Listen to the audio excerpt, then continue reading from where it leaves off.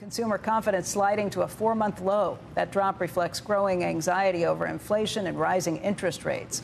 With the busiest shopping season just around the corner, we want to bring in Hubert Joly. He is the former chairman and CEO of Best Buy. He's also a senior lecturer at Harvard Business School. And Hubert, thank you Becky, for being here this morning. Look forward to our conversation. Why don't we talk first just about how the consumer is feeling? Because we have seen some signs this week that consumer confidence is dropping. How big of an issue is that? That's another factor of uncertainty for retailers and companies more globally. I think the payback of the student debt is going to be a big factor that people are going to look at. So, I mean, in general, this is a relatively benign environment, but it's the volatility and uncertainty.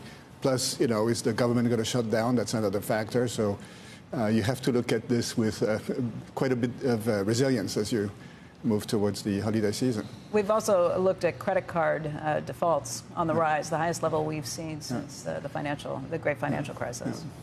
And that means that for CEOs and leaders, agility is becoming such an important factor, right? Given the number of curveballs that are being thrown at you on an ongoing basis, you need to have this agility to navigate these treacherous waters. What does that mean? You need to be able to move your workforce, be able to change what you're getting in stock and how quickly? Yeah, agility on the supply chain front. So people, in the apparel industry, they've shortened the lead time so that they can replenish more quickly and in a more flexible fashion. That'd be an example of that. What we've heard from Target yesterday was that they're actually closing 9 stores, and they picked them targeted stores and targeted Target stores in areas where they have seen theft and crime, and they have tried to do things like increase the number of security guards, bring in third-party security guards, tried to make sure they have all kinds of things across the store to anti-theft devices, and it's just not working in those areas. This is something they've been talking about for a couple of years, but so have other retailers. Yeah, it's been pervasive, and the fact that Target, which is a great company, is doing this is a sign that they've tried a lot, because they would not do this, just on a limb. So it's another sign that our society is, seeing a lot of tensions.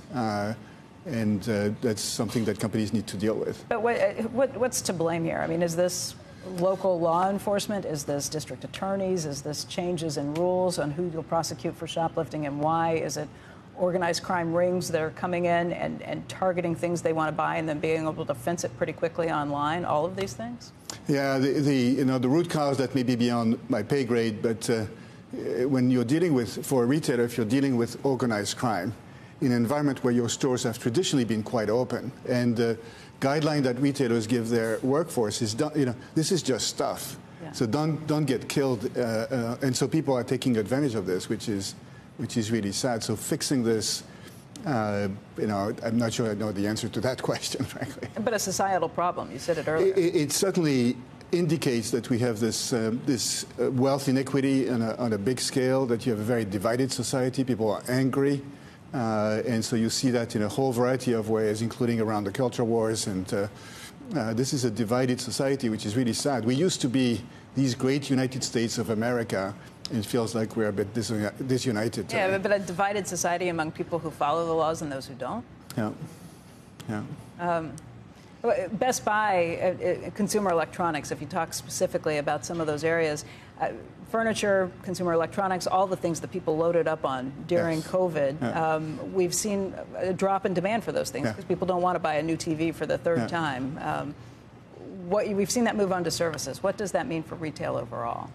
So I think that Corey, my successor at Best Buy, had to deal with a roller coaster, right? In 2020 and 2021, demand completely peaked. We all remember that when we had to buy a third computer, a third video camera, and a mic, and so forth. And at some point, so I think what Corey said on the last earnings call is that she expects this year to be the bottom, because innovation is going to continue to drive interest on the part of customers, and so she expects things to rebound. It's it goes up and down and then back up again. We're going to have Lena Khan on in just a little bit and talk about Amazon. Yeah.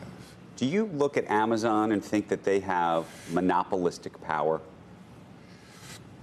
So the question of the lawsuit against Amazon is an interesting one. There's I think our great senator from Minnesota, Amy Klobuchar, has written a book about the fact, the antitrust laws and how somehow they fell behind the evolution. I think there are some practices from Amazon and some of these online players that are worth looking at. You know, when you, as an example, let's imagine that, you know, they have a lot of products. One product is not available, and then all of a sudden they lower the price on that, and because everybody follows each other, you know, that's hurting. But Right. off camera, I spoke to you about Best Buy, and the demise was greatly exaggerated because I don't order a TV. If they tell me I got to hook up my Ruckus Wi-Fi thing, I mean, I need the Geek Squad and Magnolia to come over. So you've competed against Amazon effectively. Yeah, they can be competed against. Absolutely, and there's great examples. Best Buy is one of them. There's others that have you know, emerged as the best version of themselves and combining online and offline. But that's not a comment on the practices. So I think it's fair that the government will look into. We're going to have to run. Let me say this: if Amazon had real power and decided to raise their prices on product, TVs, whatever, athletic gear, do you think that people would still buy them on Amazon? I think that's the ultimate question about the power, meaning you only actually have monopolistic power if you can raise prices against your customers. And I don't see how that would actually happen or work. So Andrew, I think it's going to be interesting to look at, because as consumers, and the government will have to prove this, you know, we are Prime members, and so this is our go-to place. How many times do you check the price of a product on Amazon against Walmart, right? Especially on smaller items. I don't, and it's a convenience play. And so they've established, let's say, they've become so indispensable in our lives. How many times per week do we order? That unto itself is a monopoly. Okay. No. I'm not sure I agree with that. Now, the government will have to look at it. That's your responsibility. Check. Don't be lazy. Check to see where you can get the cheaper one. It's not Amazon's fault. It depends on the price point. So if it's a $20 item, maybe you're not going to check. If it's a $2,000 item, then you